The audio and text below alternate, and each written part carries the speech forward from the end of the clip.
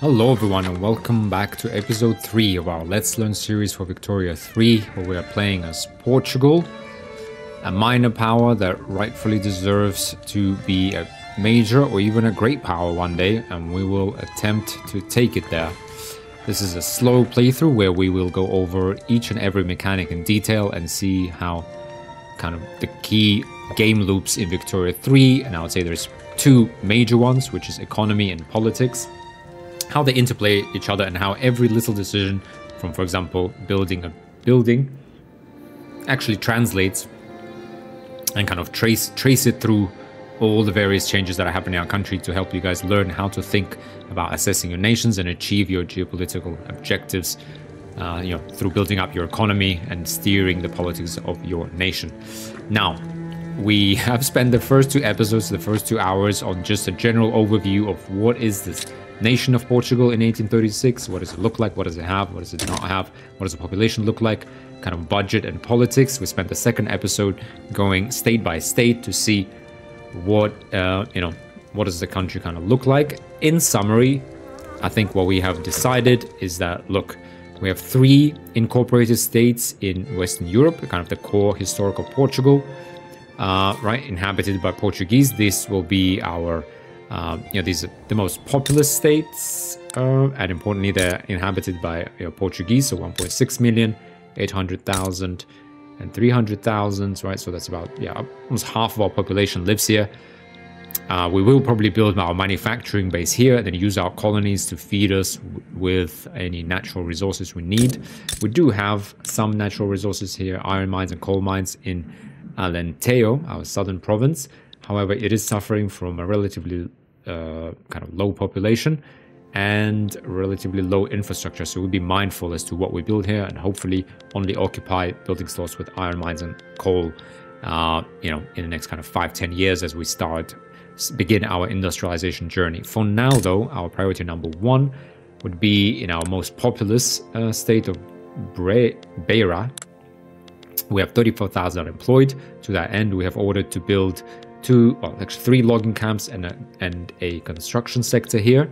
Why? Because these buildings are quick to build and they will reduce the price of wood by building more logging camps, alleviating the strain on our budget from buying the wood required to finance the construction sector, right?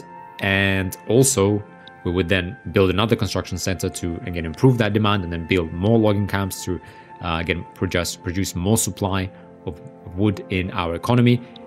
Reducing the price of wood will also help buildings like glassworks that are just about profitable, but if you reduce the price of wood, then perhaps they will actually turn into a profitable building, helping our pops get their wages and stay employed and at least maintain or maybe even increase their standard of living.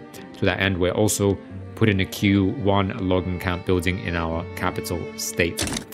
We then have the states, kind of the little states of Azores Islands, Madeira Islands, and Cape Verde that are mostly inhabited by Portuguese settlers. There are a lot of them, but that's still 360,000 in between them.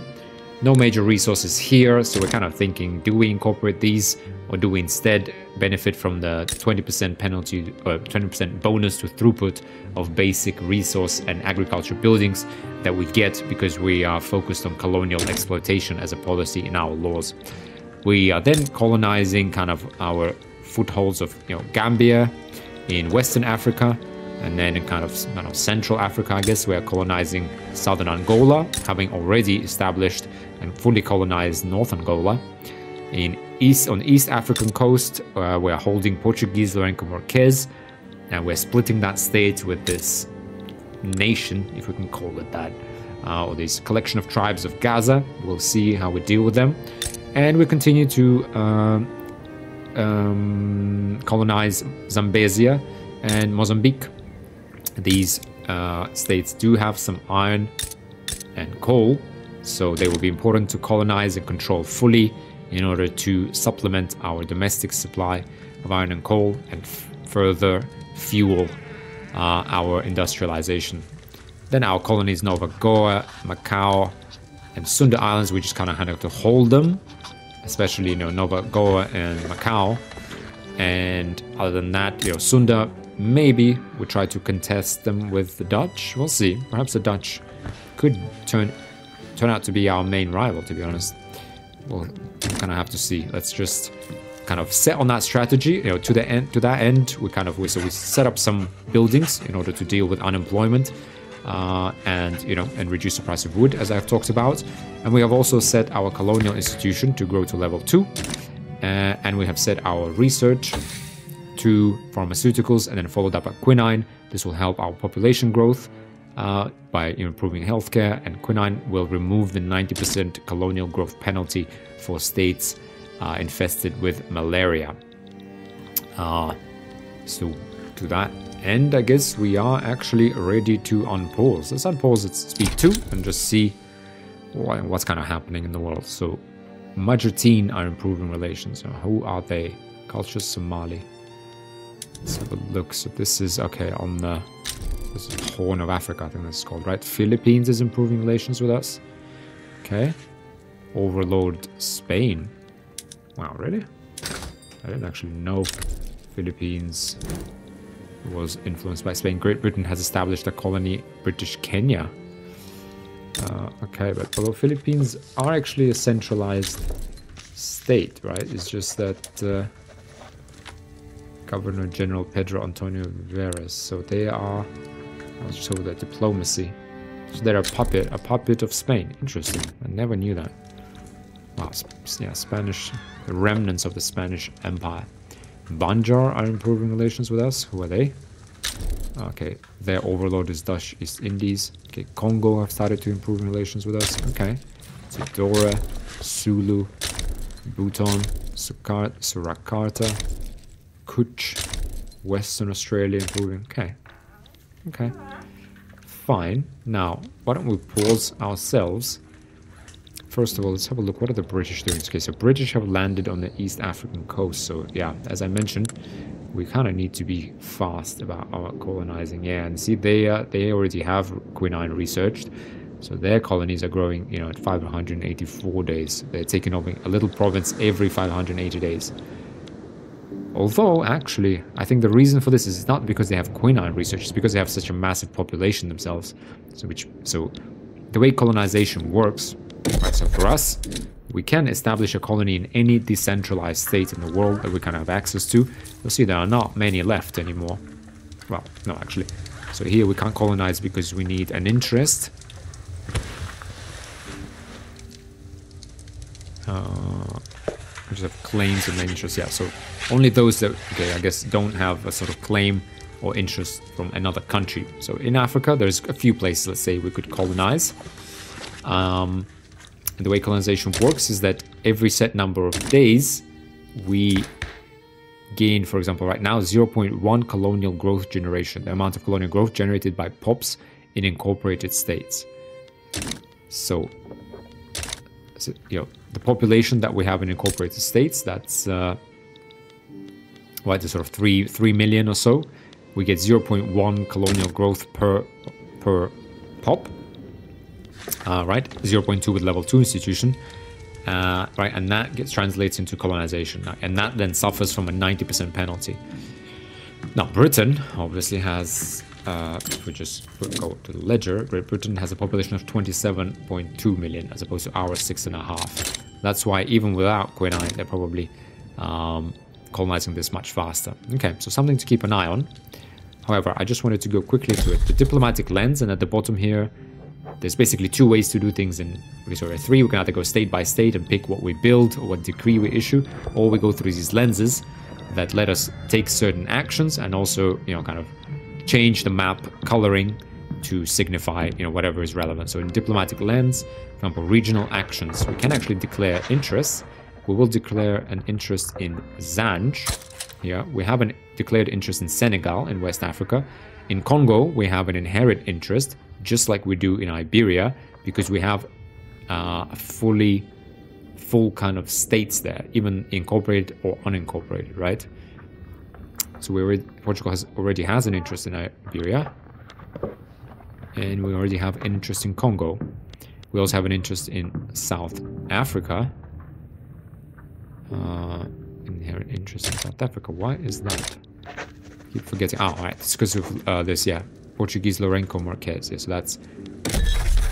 Yeah, that's in Southern Africa. Interesting. So if we declare an interest in Zanj, once we actually establish our colonies there, we won't need to spend our kind of strategic region declaration there. We'll just have a natural interest there. Same with once we colonize Gambia. So that's something for your kind of in diplomacy to do. Now, we can actually try and establish colonies. Now, all of our colonial growth gets divided equally between our, places where we're actually establishing colonies in. So we have to be mindful, like we can't just click on like every single green thing right now. And I guess Kenya we would be, but let's have a look. Is it worth to colonize any of this at all? So let's think about what are the British after in Kenya, to be really honest. Just not that. There's some population, not much resources here. Let's have a look. What else? We could get Douala. Douala, what does that have? Logging camps and fishing. Yeah, not really worth rushing for it, for sure. I mean, it's always nice to get population that we can tax, but otherwise, not much. What else do we have? Oh, the French are here in Ani. This is kind of this state. Now we could Crew. What does that have? That actually has iron. So Crew has iron. What about Susu or... Oh, France is also in here, and Britain is in here. Oh, dearie me. So Mauritania, this guy's iron and whaling stations. So this would actually... It's got Sahel Desert though, minus 10% agriculture and plantations throughput, plus 10% ranches throughput. So we could get Mauritania. Split state. Yeah, it's Charza maybe, yeah, and some sort of inner Mauritania. So it's got iron, and to be honest, a lot of iron as well. So does Crew as well. Interesting. So the question here for us in terms of our colonization, do we want to grab Mauritania? It's also Senegal. What does Senegal have? Sorry, hang on. Also has iron and sulfur even. No wonder the French are already here. Hang on. Yeah, France, French, Senegal, Cayor. Okay, so France has kind of put a foothold here, so we don't want to necessarily compete with them. We can maybe take that over from them at some later date. Do we want to get Crew here then? Potentially. Windward Coast. Iron. I guess we... Yeah, so, I mean, the good... It would be great to kind of get a foothold, but we also don't want to split ourselves too thin. Denmark is even in here. We don't want to spread ourselves too thin. We're already 11,000. It will take us 5,000 days, so we desperately... Yeah, perhaps we just focus on these for now, on South Angola, and we'll see. Yeah, let's not spread ourselves too thin. Although we do want to grab them, but it's not imperative. We do have sources of iron, right? And that's enough for now. What I did also want to do, though, we do have influence here. We'll talk about the 3 resources in top left in a minute, but we do have influence. For example, let's start with that. So we have effects from 100% or more excess influence. Is that we have plus 25% infamy decay. Interesting. And so what happens when we colonize? So as I've talked in the previous episode, right, we're just kind of landing and encroaching upon the land of a decentralized nation which doesn't have the will or kind of the power to protect its borders.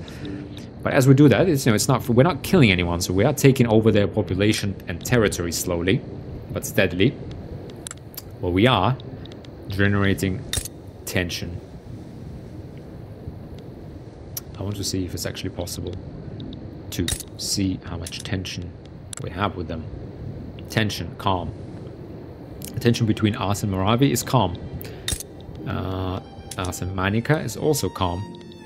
Let's see, Ovi-Bundu is also calm. So they're just kind of quietly, slowly acquiescing towards us taking them over. Now, as we continue to colonize, tension will rise. I think it rises, I can't remember the quite exact value, but it also does decay at some level. So it kind of just balances, but it does rise slowly overall. Now, because we have colonial exploitations, we're kind of going in there, right, just taking over land and exploiting it. We actually have minus 5% tension decay penalty. But because we have so much influence right now, so 100% excess or more of what we use, and we are using 400 to maintain our defensive pact with Great Britain and our trade agreement with Great Britain, we actually have plus 25% infamy decay. So we're kind of negating the bonus, the malus from, or the penalty from colonial exploitation. So actually, let's keep it that way. Let's not spend our influence, because we could spend it to improve relations with someone, maybe get an alliance, but I don't think we need to. I don't think we need to. All right, we could improve our relations with Spain, potentially. But we don't particularly need to right now. So let's just leave that be. Let's leave that be and unpause. Just keep rolling. Now, let's have a look. Current situations. Low formation organization. Okay, that's because our troops must be missing small arms because they're very expensive. So we have expensive military goods. Low standard of living in some states. We're going to ignore that for now. Expensive government goods of wood and paper. We are dealing with wood. We'll deal with paper later. We have input good shortages. So let's go ahead and pause. And that's what I talked about. Oh, we also have an unacceptable government. We need to deal with that as well. South Wales improving relations. Okay. Let's get well paused for 4 weeks. And here we are. So wood shortage. Right. So let's just read the tooltip here, see what that gives us. Input goods shortages. Buildings that consume goods will suffer an output penalty if less than 50% of the buy orders for those goods are satisfied. This is usually caused by insufficient availability of the good in the building's market, but may also be a result of low market access in the building state region. Yeah. So what this really means, if we go to our market and we look at the goods, we look at the balance, and we see wood, and that's red thing, it says we have a shortage. Now, why? Because we have only 170 sell orders, i.e. we only produce 170 wood, but we want 370 wood. Our buildings are required. So you can see population needs 191, construction sector 75, and we will have another construction sector all the way. We have shipyards, we need another 39, military shipyards 35, glassworks. All of these require wood, and we don't have a lot of wood. Well, right now. So, but we're kind of building that up as quickly as we can. Now, having a shortage is not good. What can we do to alleviate that shortage? Let's think about this. So, again, Victoria 3 is a game of economy and politics. Economy can be divided into a domestic economy and international economy. Let's think about what can we do in our domestic economy. We can build extra levels of logging camps, right? So we're building 3 in Beira and 1 in Estremadura, right? It will take time to build them, but they will each create 5,000 jobs, right? They will create kind of maybe upskill our peasants, or employ the unemployed, or upskill our peasants into new jobs, improving their standard of living, thereby giving us all sorts of positive effects, which we'll talk about in a bit. But other than that, we could, that will take time. What we could do is actually almost instantly increase our supply of wood by switching our production method in our logging camps to sawmills. Now, what does that do? And there's several production methods. They kind of deal with who owns the building, how, whether it's automated, what kind of machinery is used to perhaps substitute labor, so use fewer people working there for more capital, i.e. sort of tools and machines.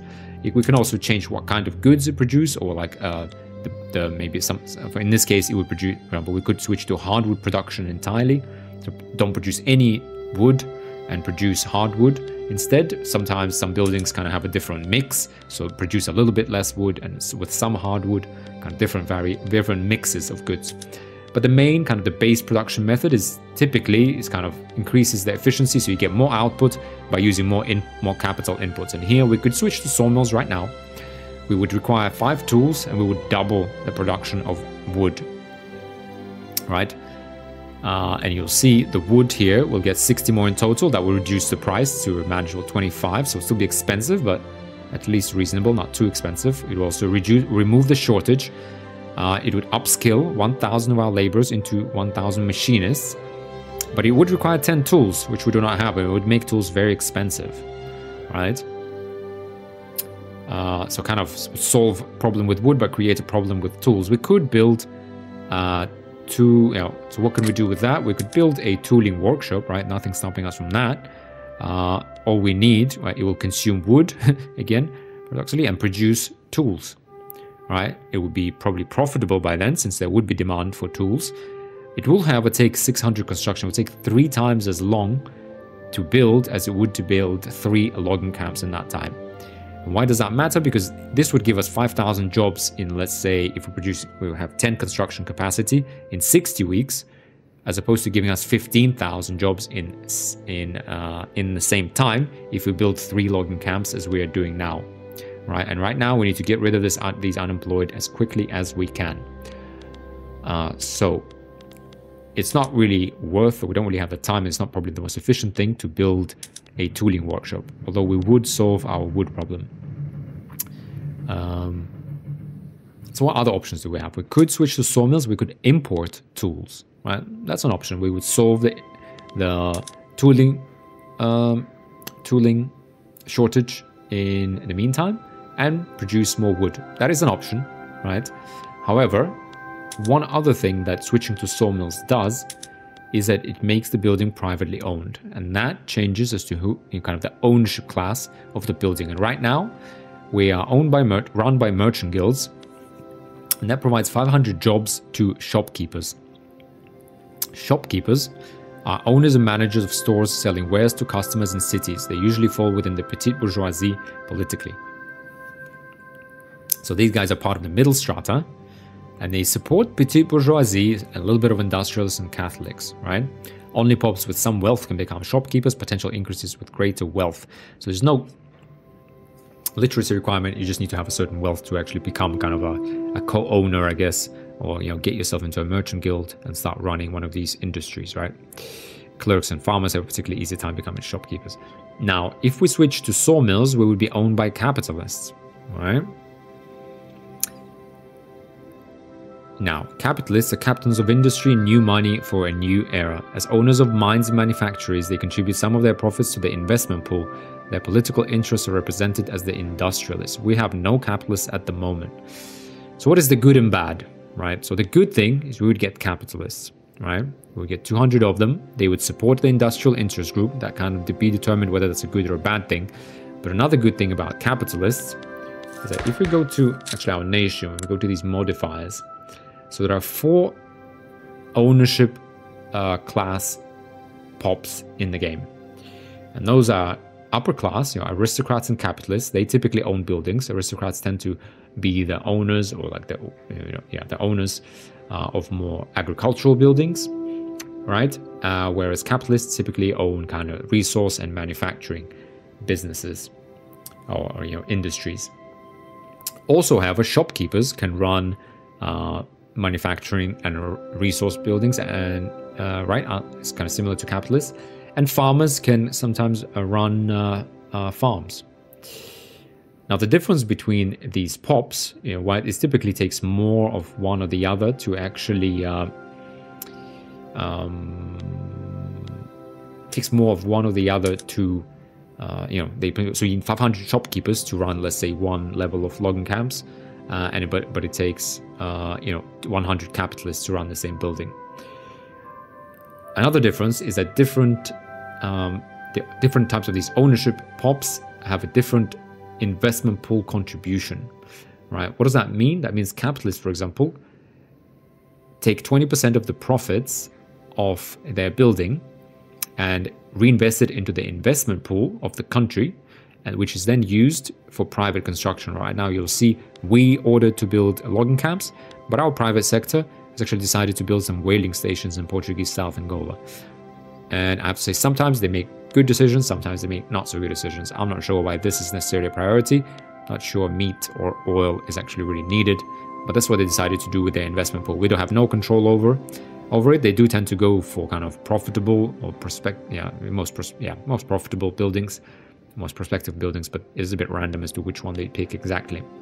So I mean, I'd say it's useful most of the time, and it's exactly free construction, but the way it works is that our construction, for example, of 12 right now, gets split because we have interventionism. It gets split 50-50 between what we want to construct and the private sector. So we're actually only building at a speed of 6, these logging camps in Beira that are frankly a priority. But we split that with them. Now this investment pool, so capitalists contribute 20% of their kind of ownership income, of their dividends to that. Aristocrats contribute 10%, while farmers and shopkeepers only contribute 5%. So the trade-off here of keeping our logging camps, it was just a simple forestry production method. Is that yes, we have 500 shopkeepers who support petite bourgeoisie, and we don't produce a lot of wood. Or we switch to sawmills, we produce more wood, okay, we'll sort out our shortage through trade of tools, and we'll then build a tooling workshop later on, which should actually be a good thing, because we create demand for tools, and therefore can build kind of more higher skilled buildings, which will employ again people. Yes, it will take a long time to construct, but that's a solvable issue, and ultimately that's actually a good thing. But we will lose 500 jobs, in fact 400 jobs, and these guys will lose in standard of living and become most likely laborers, right? Again, or maybe clerks in other buildings, etc.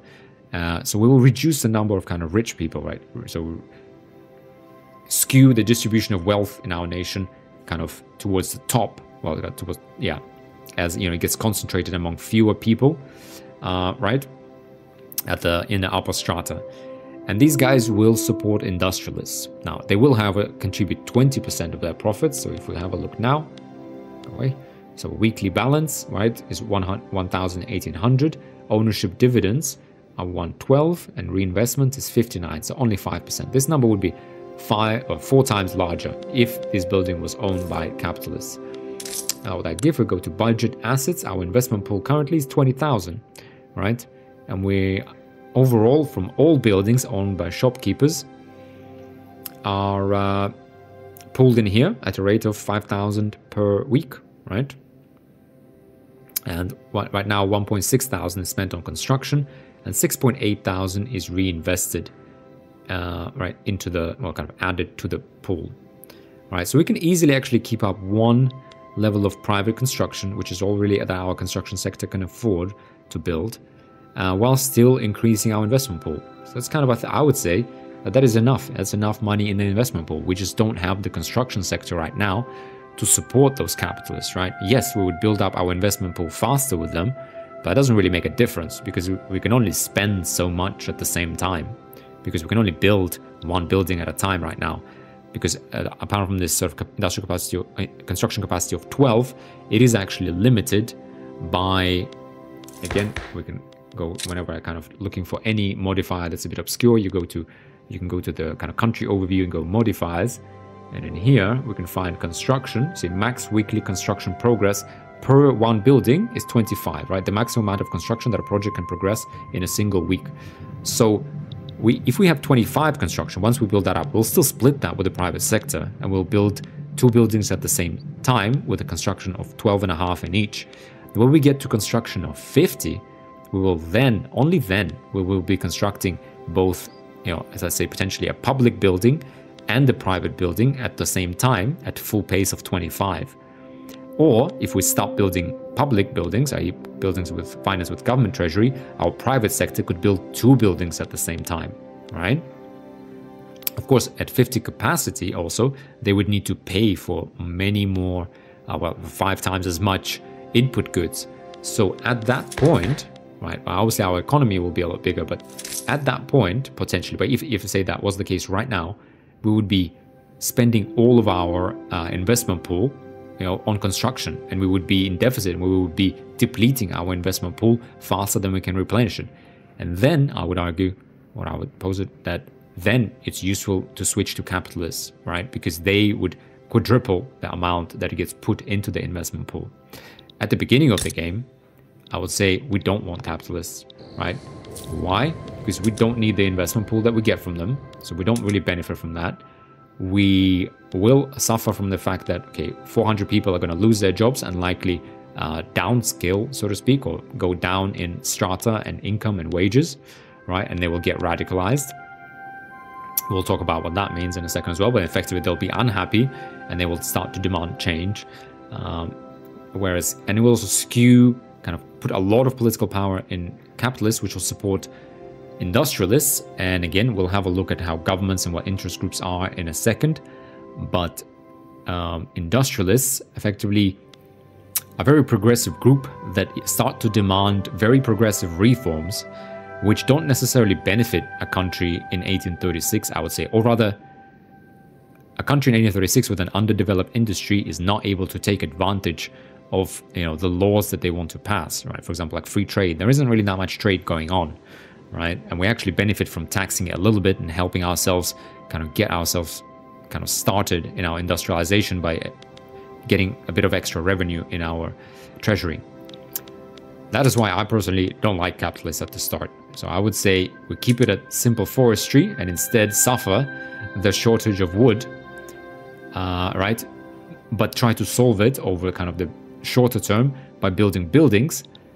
And also, you know, another thing again, so like I said, Victoria 3 is a game of economy and the politics. Both of those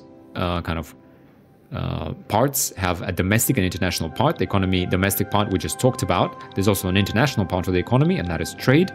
So we could go import trade route and just find some wood, because we need plenty, right? As we've seen, right, in our market, we've got a huge deficit, right? We're only producing 170. We're building, you know, kind of 3 or 4 more logging camps. That will be 120 more.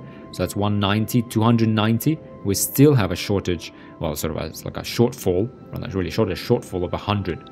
So why don't we go ahead, go wood in trade, have a look at productivity, and we could go British market, right? They're actually ready to supply 100 wood to us, right? And that we will actually make money on that.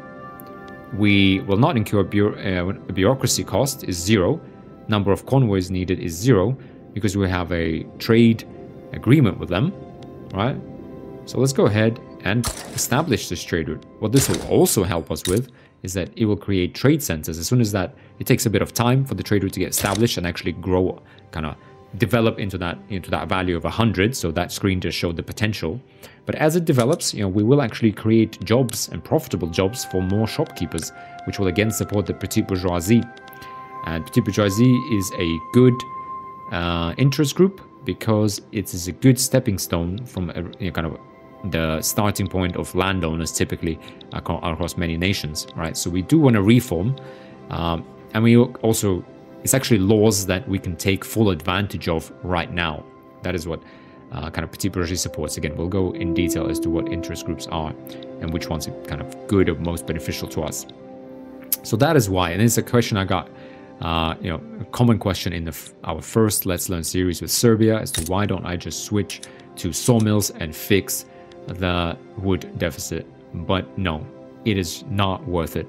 It radicalizes the population, creates kind of problems in the political landscape, right? Reforms too quickly, and yeah, it's much better to solve wood in other ways. Also, you know, if we were, right now we have a kind of major surplus, but if we switch to sawmills, we wouldn't be able to build more logging camps kind of in other provinces, and because, you know, each building would now produce 60 instead of 30, right? And we don't want to build too many either, but I would actually keep it sort of fairly inefficient, because our goal is to just create jobs, right? Initially, just create as many jobs, and we kind of want to artificially lower the production in order to be able to build more levels. Now that was going to take time, obviously, and construction cost, but it will, each level of these logging camps will employ 4,500 people. And, you know, here it will employ unemployed, but in other states, like our capital state, it will upskill these peasants and improve the standard of living of those peasants, thereby making them more loyal. Right, so I would argue, keep it merchant guild, rely on shopkeepers for the investment pool is more than enough at the start. You can't support more anyway. And yeah, just build more. Now, you know, there's kind of a temporary penalty. You'll see our whole industry is kind of screaming in our capital state. There is not enough wood for glassworks or construction sector or military shipyards or just normal civilian shipyards, whatever they're called, just shipyards. But we will sort that through trade. That's a better way. That just benefits us. It doesn't cost us anything. We'll actually even improve our revenue, government revenue, through tariffs. So that is how we're going to sort that issue. Now, paper is also expensive. Why don't we go ahead and perhaps import some paper, right? Because it will be a while before we are able to actually build a paper manufacturer of our own.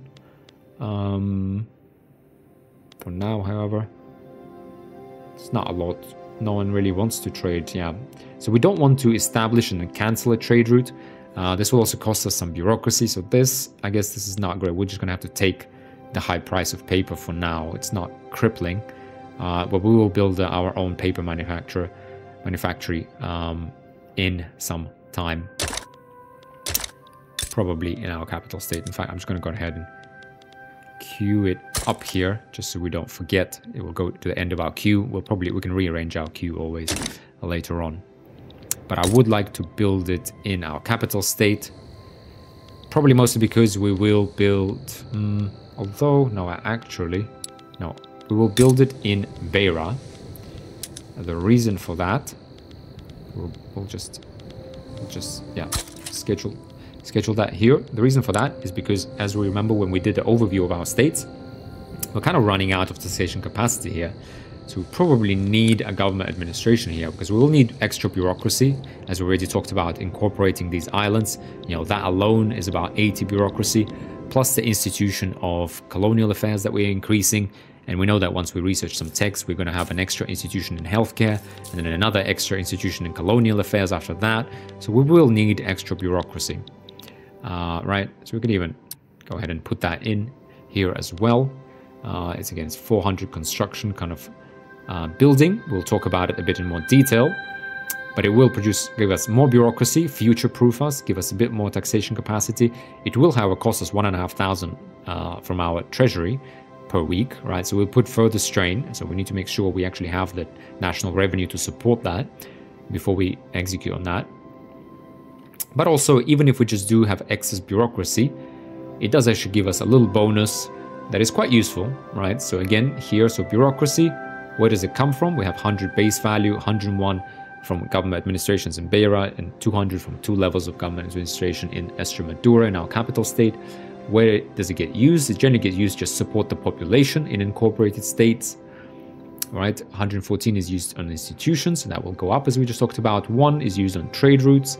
That's trade routes we establish ourselves, import or export, doesn't matter. So Portuguese market, Dutch market, iron export route. So for example, let's have a look. Market, trade routes, so iron. So we are exporting our iron to Denmark, since we're not using any ourselves, right? That's what we're using our bureaucracy on, to maintain that trade route. And we have 2 generals and 1 admiral in our employ, which is using up some bureaucracy. We could actually probably free that up a little bit. Do we really need 2 generals? General Luis Dorrego Barreto. Okay, let me just have a look quickly. We'll kind of talk about that a little bit later. Well, this guy is disliked anyway. He's 58. Woodland combat expert. Experienced colonial administrator. As ruler. He will never be a ruler. This kind of has a vast amount of experience around a colony. He's cruel. Why don't we go ahead and just retire, Commander? If relieved of command, Luis de Rodrigo will lose their role as general and cease to affect the clout of the armed forces through their commander rank. Armed forces gets the commander rank retirement, king for 5 years, -1 interest group of rule. I think that's fine. Let's go ahead and remove him. Free up some bureaucracy. We do have an admiral as well.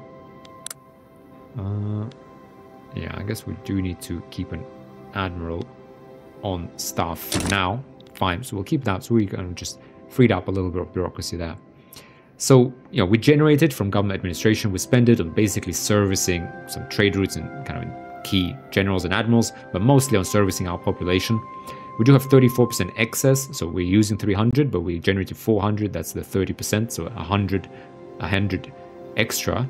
on 300, right? So the 30%, and that gives us a little bonus to state construction efficiency. So if we did build another government administration, it would raise the taxation capacity in Beira, which is kind of closing in on its maximum, and it would also, even if it is excess, right, and we don't need it right now, we would increase this bonus to about 10%. I think it maxes out at 10% state construction efficiency. That's effectively plus 10 construction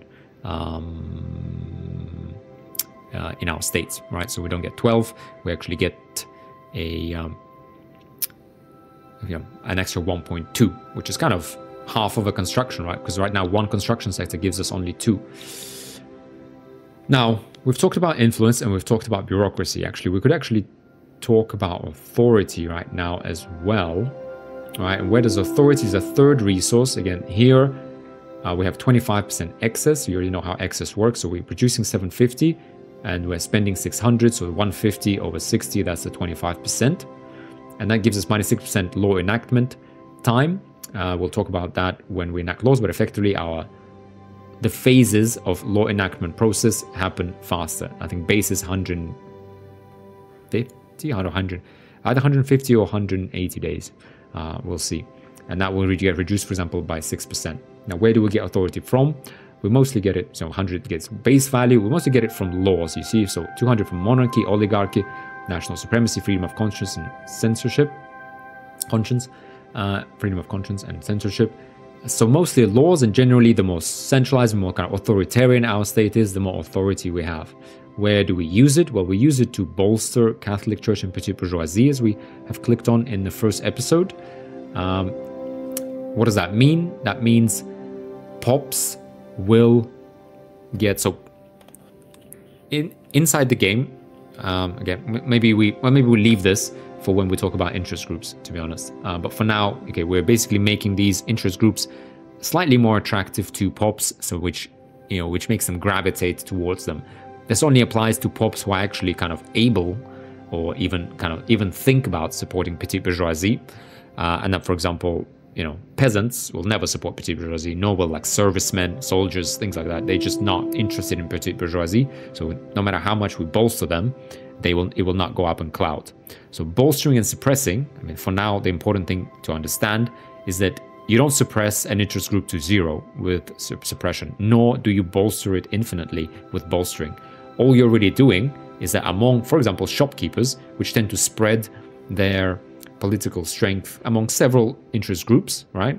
And there's sort of base values built into the game as to where they spread it. They do prefer petite bourgeoisie, but they support others as well.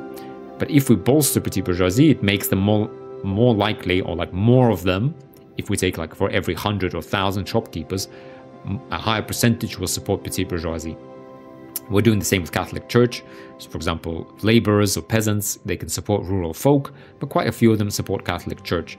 Now that we're bolstering it, more of them will support the Catholic Church, than normal, right? And up to a certain kind of extent. We're also using authority to collect consumption taxes on liquor and coffee. So that's what we're using our authority on. Now, what else can we use it on, actually? And we could use it on... so our political lens. So we can use it on decrease. How much would that cost? It would cost only 100 authority. So we can go road maintenance and pass that decree in Beira. Now, why would we want to do that? Well, because road maintenance gives plus 10% state construction efficiency. So whatever we're constructing in this state would get plus 10%. So right now, if we were using the full 12, it would effectively give us an extra 1.2, which is pretty good. That's almost half, that's 60% of a construction sector, right? It's a pretty good bonus. We're not using that authority for much anyway. We're not enacting any laws, so the little benefit that we do have is not really in use anyway right now. It does also give +1 infrastructure per 100,000 population, as we already talked about, up to a maximum of 20, right? So let's go ahead and spend our authority on that now. So we've talked about that, and we've discussed why we're simply going to build up logging camps and not switch to sawmills to sort out our deficit. We can't import more paper, so we can't do this kind of the same trick as we did with wood. Again, we've explored why.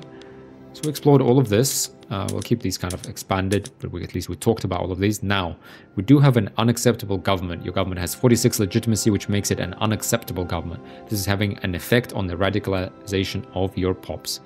Right, increase your legitimacy by adding or removing interest groups from your government. This can be done on the politics panel or on the deals of an interest group. You can also change your laws, which can be done from the constitutional tabs in the politics panel. Now, why don't we talk about our government? We've had a look at what laws we have, what institutions have, and how they work in the first episode, but we skimmed over our government, and that is a big topic, obviously, given this is the second major loop, or one of the two major loop kind of gaming loops, or kind of mechanical centers, I don't know, or major clusters of mechanics for Victoria 3. So it's very important to understand how it works, and a little bit confusing. Now we have 14 minutes left of this episode, so I'm going to try to cram it into that 40 minutes. So here we are. Now, what is it? So there are 1, 2, 3, 4, 5, 6, 7, 8 interest groups in the game. They are the same for all countries with a little bit of local flavor. Now, obviously, for example, Orthodox Church will change for Orthodox dominant countries. For example, for Japan, you won't have armed forces. You will have some like samurai or shogunate, I believe. Right, I think landowners in Russia are called something else. So there's a little bit of local flavor, but generally speaking, broadly, you have these 8 interest groups. So what are they? They're kind of a collection of ideologies, right? Together with a leader, which has his own ideology, which overrides or complements, or adds to, right, the ideologies supported by a certain interest group. And these ideologies, they're kind of their view on the way of life and the way a country and kind of their country, since they're obviously an interest group in Portugal, should be run, right? The way that is kind of modeled in game is that they either oppose or endorse certain laws, or they just don't care about them, right? And that is again, so for example, some, let's say, I don't know who, petite bourgeoisie are, let's say, patriotic, meritocratic, they are reactionary. They endorse monarchy and theocracy, right? This group is nostalgic for a past, real or imagined, where just kings ruled over a uniform society, right? They like national supremacy, and they strongly endorse migration control. So they don't want people to move around. They want us to prioritize the Portuguese culture under a strong monarch, right? They are reactionary. That's just how they are. Now, there are other groups that can actually be reactionary. I don't think there are any right now, but there can be leaders who are reactionary. Right, but then so they kind of have their views on, let's say, sort of citizenship, governance principles, and migration. They have a set of views, meritocratic at the same time. So on bureaucracy, their view is, we should pass elected bureaucrats. That's how the country should be run. They endorse per capita and proportional taxation, and they actually oppose land-based taxation. So they don't want to tax the peasants. They think it's kind of wrong. This group believes success is earned and that those who have achieved it deserve the accompanying responsibility and wealth. So they kind of, I guess, want more tax revenue for the government, tax more of like all of the lower strata, or pretty much everyone. They want everyone to contribute. And this is where each interest group is a little bit different and has these ideologies. It is also led by a leader who can be kind of popular or hated, etc., and he has certain traits that affect the group. For example, this guy is pious. For example, the leader of our petite bourgeoisie, he's pious. This character is known for their more spiritual beliefs that reflect a healthy body and soul. So you have 5% political strength of clergyman, as agitator, as a ruler. Okay, these don't really matter since he's not an agitator or ruler. As commander, he also gives some bonuses. He's not a commander though. So these kind of politically don't matter. He's a political operator, however. This character has certain knack for politics. So let's have a look at him. Tiago Ferreira. So he's a political operator, and that means as interest group leader, which he currently is, he gets plus 5% interest group political strength. Right, so that's very good for us, since our petite bourgeoisie are just relatively stronger. Whatever clout they have, which is determined by how many pops support them, right? Let's see, from wealth, and how wealthy those pops are, right? Because right now we don't have any voting. What really matters, and well, who governments listens to, are the wealthy pops. So they listen to, whoever supports this gets an extra bonus of 5. Now, among these sort of 8 groups, right? All the political strength in the country, which means all pops who are politically active, which means they have a political view, right? Because many people just don't care. In fact, to start, the majority of our population just doesn't care about politics. But those that do care take their political strength, which, as I have just explained, is dependent on their wealth, and align it to a certain interest group. That creates political clout, right? Political strength. And in the first episode, if we look at our population charts, right, this is our population, and this is a political strength. Aristocrats, tiny portion of population, 50% of our political strength. Why? Because they are wealthy, right? And what's important is that increasing the standard of living, which is a representation of wealth, increases a pop's political strength exponentially, right? So going from standard of living of 5 to 6, and then 6 to 7 is not a linear increase. You don't get sort of like 0 plus 0.1, right? What you get, if we look at detailed list, let's say laborers with a, okay, I mean, well, let's say struggling, right? Which is where they should be, not struggling, but at least not starving, but at least struggling. We only get 0.15 political strength per pop, per politically active pop. If we go to even 9, right? These strugglers are still laborers, but just a better standard of living. They get 4 times. So we go from 5 to 9, but they get a political power of 0.6 per pop, right?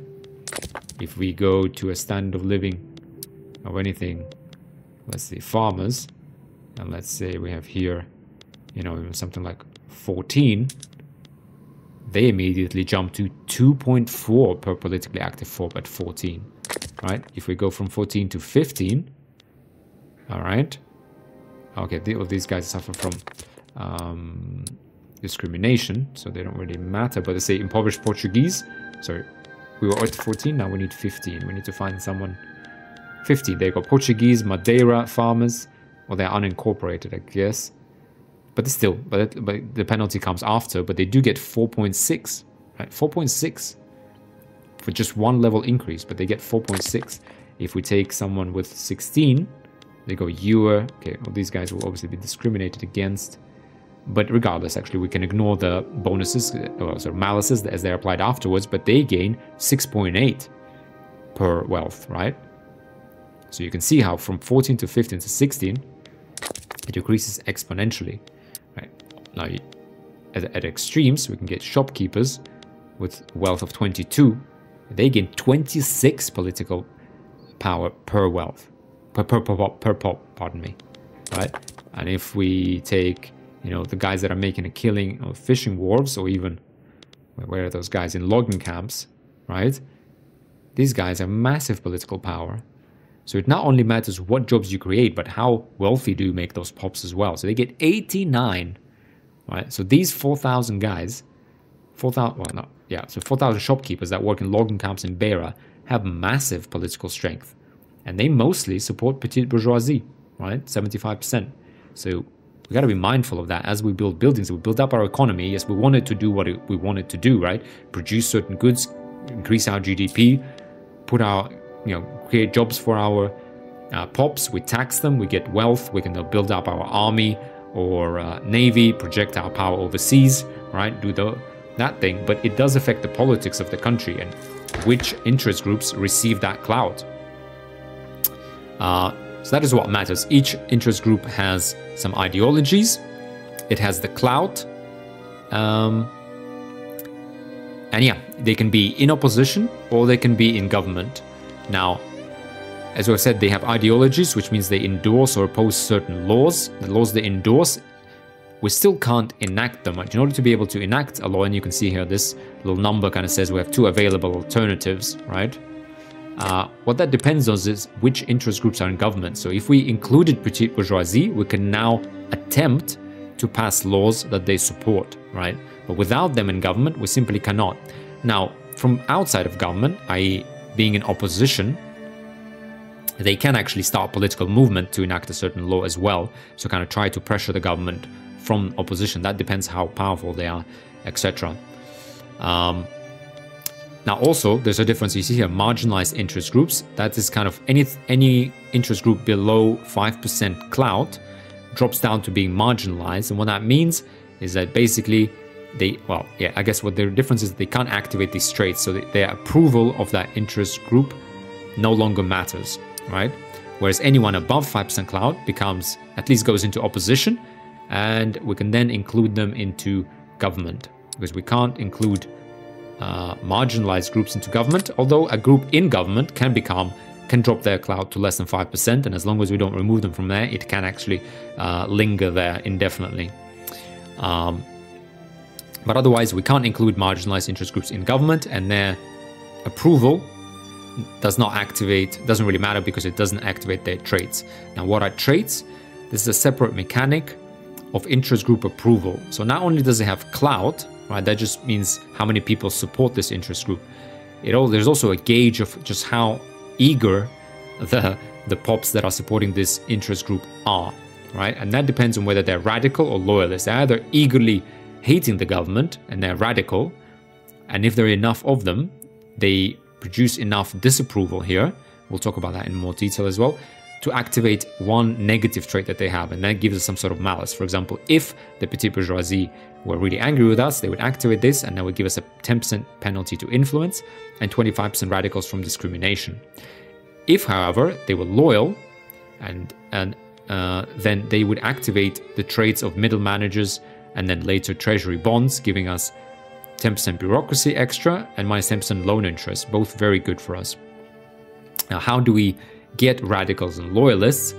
The way this happens is through increases or decreases in standard of living. So whenever we have a pop and maybe it creates a new job, or its building becomes more profitable and it earns a higher wage, it then spends that wage on its needs according to the standard of living that it's at, like 5 or 6, but it saves the rest of money in order to build up some wealth, and over time it will actually upgrade or move up the kind of chain and start living a better life and start increase its standard of living. As that happens, on the upside, right, whenever there's 100 pops increase their standard of living, there's a 30% kind of, in fact, not a chance, but 33% of them, I think that's the base value, or around there, 30% will become loyalists. So some people kind of, won't really show you any gratitude. In fact, the majority, 60% will just take it as a given, but some will become more loyal to the government, right? And to their interest group, and they will increase their approval and potentially activate one of these traits.